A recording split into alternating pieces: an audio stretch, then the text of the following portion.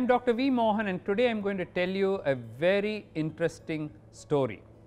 We all know that diabetes can come at any age, but you know what's the bad news?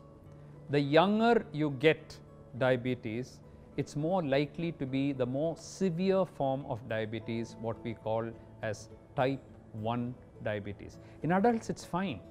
If you get diabetes, you can control it with diet, exercise, yoga, medicines, tablets, and you're fine. But if you get it as a child or as a teenager, it's likely that you have type 1 diabetes. And in type 1 diabetes, there's no insulin at all in the body. So what happens? You have to take 3-4 injections lifelong. So I had this young girl, 16-year-old, very pretty girl. She was suddenly diagnosed to have diabetes when she had some symptoms like excessive thirst, just passing more urine. Her sugar was tested, found to be 350 milligrams, went to a doctor who saw her, a physician, and said, you have type 1 diabetes, you better take 4 injections a day or else you will die. The family was devastated. They started thinking about her marriage and who will marry her, can she have children, so many thoughts. So they're all crying, father, mother, they all came to see me for a second opinion. In fact, many children with type 1 diabetes come, and then we do all the tests and say, well, we are sorry, this is type 1 diabetes, but don't worry, we can help the child to live a long and healthy life. But something about this young girl struck me as being funny. The first thing we do when they come to our center, we apply the principle of precision diabetes. We go very deep into the history, into the tests. We don't just look at a patient and some blood sugar and then start prescribing. This is what we do at Dr. Mohan's, precision diabetes. So what we did was, first thing I did was I took a pencil and paper and started drawing the family history. When I drew the family history chart, I found a mother had diabetes, a grandfather had diabetes, a great grandmother had diabetes, 3-4 generations. It's very unusual for type 1. So I said, hey, something is happening here. Then first thing we do is we measure how much insulin is there in the body. In people with type 1 diabetes, it will be 0, no insulin. Here I checked it, and this girl is having quite a bit of insulin.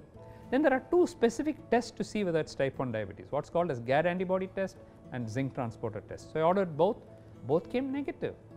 So I told the parents, you know what, I have my own doubts whether this is type 1 diabetes, okay.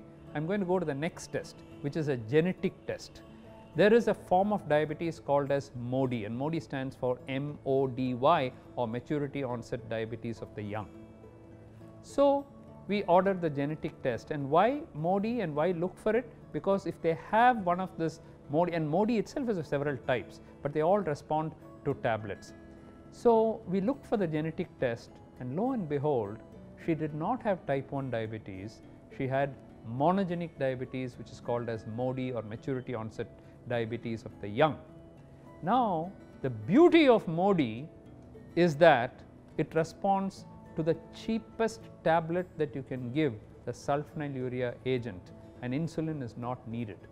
So once we did that, we stopped the insulin, started her on tablets, and she responded beautifully to the tablets. By this time, her younger sister also developed diabetes. Quickly we tested her also for MODY, and she also had MODY. Then we tested her mother, she also had MODY. The grandfather also had MODY, as did her great grandmother. Everybody in the family who had diabetes had MODY. So all of them could be treated with tablets. This is the magic of precision diabetes. Here is a child who was told that 4 times a day this poor girl had to take insulin all her life or else she would die. And then we do the necessary tests, use the principles of precision diabetes, and then prove that she does not have type 1 diabetes, that she has another form of diabetes. Viewers, how many types of diabetes do you think there are? Just take a guess.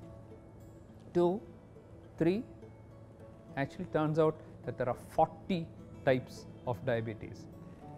Very often people ask me, you just treat one disease, you don't get bored? No, I don't. And the reason is I've got 40 different types to diagnose. And what makes my life interesting is that, like this young girl, I'm able to take her off insulin, and this is not an isolated case.